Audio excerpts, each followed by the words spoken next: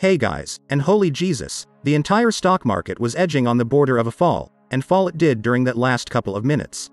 SPY, NASDAQ, Dow Jones fell off and plunged hard, dragging pretty much all the stocks with them. Crypto started slipping too, with Bitcoin leading the dip. What happened? What does this mean for us? What led to this and how to cope? These are the questions that science still can't answer, but the ones I think I can clarify for you. Let us dive deep into the neat and gritty, because there is no form of introduction good enough to make sense of anything that has happened today. Before we start, let me quickly state that I am not a financial advisor, and that all content discussed in this channel is simply information gathered that I deem important for people to know, so that they can make informed decisions. All efforts are aimed to better understand the nature of the current market in anticipation of the greatest squeeze in financial history. Let's dive right in. Back in the day, people used to think I was mentally handicapped. People used to complain that my self-deprecating humor was the lowest form of entertainment. That stuck with me, and I can now vilify myself, because after today's trading session, it is abundantly clear I am definitely not the lowest form of entertainment. Stocks closed very low today, after staging what many wrongly assumed was a comeback about a very volatile set of trading sessions for the last couple of days and weeks. New earning reports came out, showing a series of upbeat earnings along with less than terrible news regarding jobless claims. Then, when calm, tranquility and hope seemed to emerge their head, the markets turned red. The rebound wasn't meant to be, and this is what I've been preparing you for during all the days. We officially entered what experts called a correction territory a couple days ago, but many hoped we just graced through it only to come out emerging, and to those that made bets on this belief, you are about to be in a world of hurt, and I shall see your losses tonight on Wall Street bets. NASDAQ Composite ended down 1.3%, after rallying earlier in the day and running and swinging past 3% earlier today. The S&P closed 1.1% lower and the Dow plummeted 313 points. With NASDAQ failing to reverse losses, they have now officially set a defined 10% drop since its high. We have a couple tech companies giving their earnings reports after hours, but that will not matter, even if they are stellar. Investors right now have something else in mind other than great earnings. They want to know if others are selling, and the anticipation of worsening market conditions is only going to amplify losses from here on out. We are in bear territory. This will be the fifth week where the Dow posts a loss too. Netflix, which was highly anticipated, with many bull investors hoping it would unleash a bullish rally, missed their own targets, and the company had a sell-off as a result, further hurting the indexes. So what exactly caused this precipice in the stock market? Let's break this down atomically. First, the Fed is currently having a really bad money, because everyone is asking for information, or rather any sign of hope of good things to come, but they are remaining very hush, which is not good because they would be advertising positive numbers if they had them.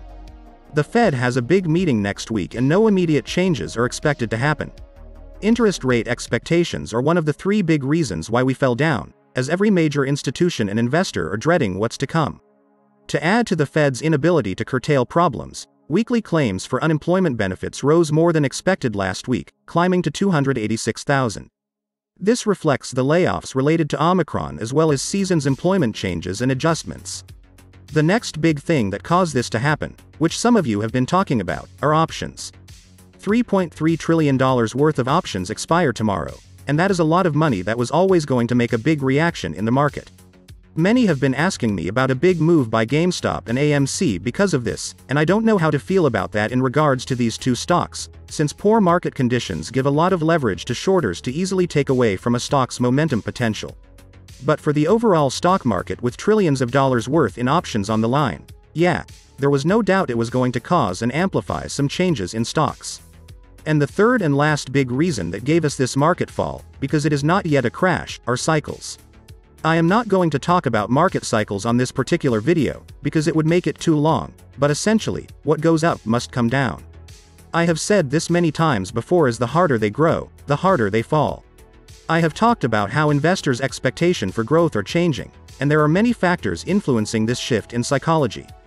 This is influencing to a considerable degree the amplitude of the business cycle. They want more than just big numbers by companies, they are looking at profit margins and real growth in customers rather than just big numbers. Take Netflix today for example.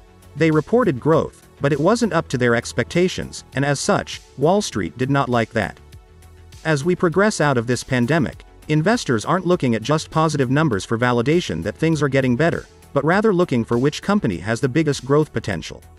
With the Fed's upcoming price hikes, many investors are not boding well with the state of affairs and pressing that sell button a lot more frequent.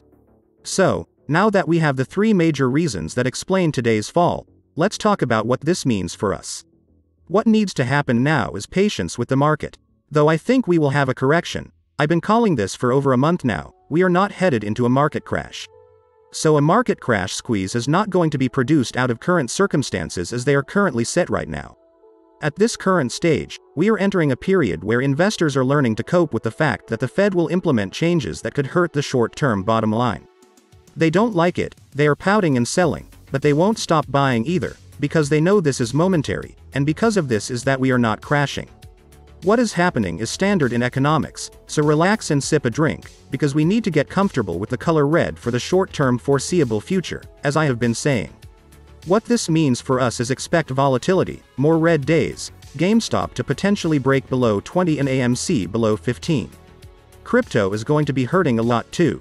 For those holding, just continue to hold, because after this phase of the cycle comes the rally where everything springs up, and anyone paper handing is only going to realize serious losses right now.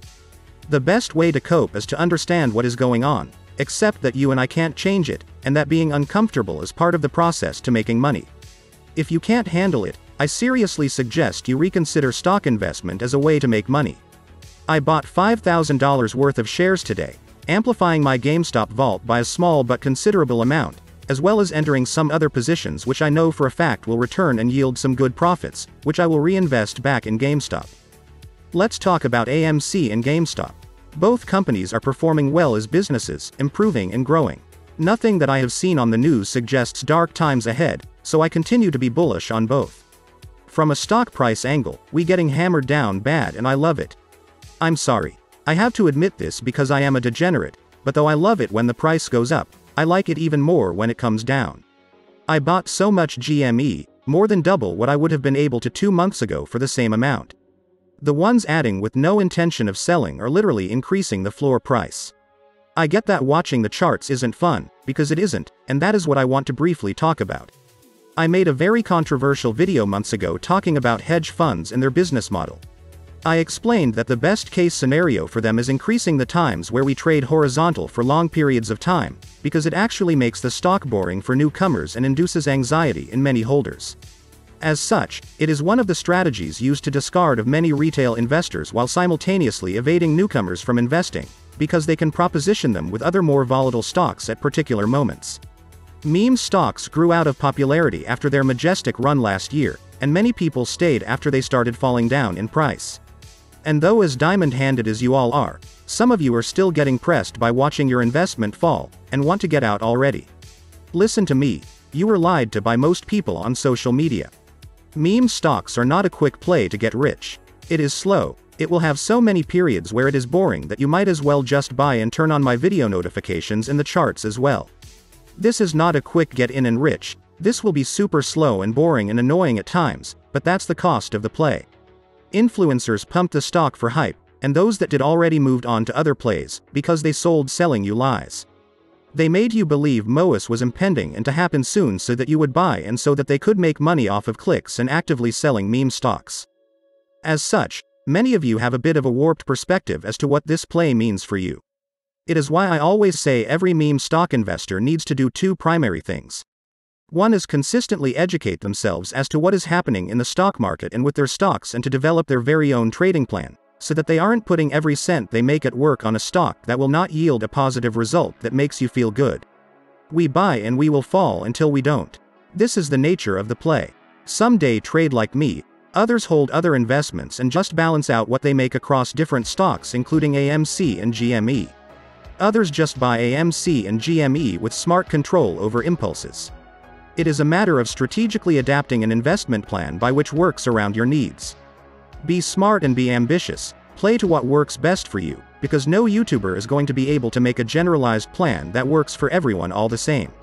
I will buy and continue doing so until we MOASS or until I die, and I am being honest. These stocks either moon or go out of business or I die or whatever happens, I am not selling a penny unless I get what I want.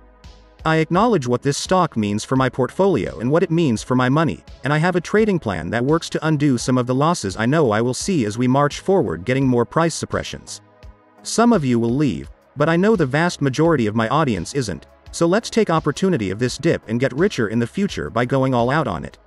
I hope to have been able to explain everything that happened. Let me know in the comments how you feel about all I have said, since I want to get your opinion on this matter. Let's now talk about today. The Fed submitted over $1.678 trillion in reverse repo operations today. Dark pool trades for AMC accounted for 51% of the total volume today, while dark pool trades for GameStop accounted for 44% of the total volume today. AMC had a larger amount of buy orders than its sell orders, with GameStop also having a larger amount of buy orders than sell orders. Now, let's talk about performance. AMC traded bearishly, losing over 1% for the day. It began trading fairly aggressive during the pre-market, trying to move past 18.80 and constantly testing and breaking past the VWAP. Upon market opening, AMC quickly fell from 18.75 to 18.24, but then rallied up and ran all the way to 20.16. After this run, it began falling back down, breaking past the VWAP and finding support at 18.90. It maintained position below the VWAP, and at one point breaking above it and running to 19.69 before falling back down. As we heading towards the closing of normal hours, AMC started breaking support, being dragged by the indexes as was every other stock for the most part. AMC closed at 18.07, below the VWAP. As for what to expect for tomorrow, AMC will find support at 17.80, 16.80 and 16.34. Resistance will be met at 19, 19.80 and 20.60.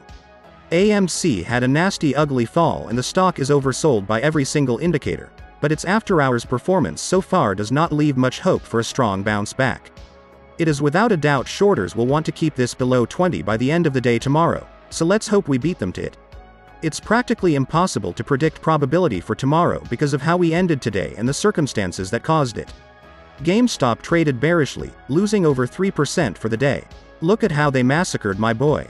The stock opened to a run from 108 to 115.20, but then fell, breaking below the VWAP and finding some support around 108.50. As we neared the end of the day, we started falling, and GME ended up closing at 102.67, below the VWAP. As for what to expect for tomorrow, GameStop will find support at 100, 67.50 and 93. Resistance will be met at 104, 107 and 115. GameStop is set to fall below 100, it actually already did during the after-hours performance, which means get ready for a battle to try to end the day above it tomorrow. I am super thankful to shorters for the opportunity to get GME below the $100 mark again. You guys are the third best thing to happen to me after my YouTube audience and Halo. Like I said, it's practically impossible to predict probability for tomorrow because of how we ended today and the circumstances that caused it. And that is all I have to say for the day. Come join my Discord, link is in the description below. We have reached almost 1,000 members and are having a blast over there. For those interested in alerts for scalping and day trading, I have set up a service there as well, so come check it out. Let me know if you have any questions and what you thought about the video. Let me know if you bought today's dip or if you were waiting to see if it falls any further. Thank you all for the love and support you have shown me. I hope to see you tomorrow on the next one. If you want to support this channel, I have a Patreon link in the description as well as some one-time donation links for Cash App and PayPal. Thank you again for being a part of this channel. I will continue striving for better content. Enjoy the rest of your day, keep on buying the dip and to the moon.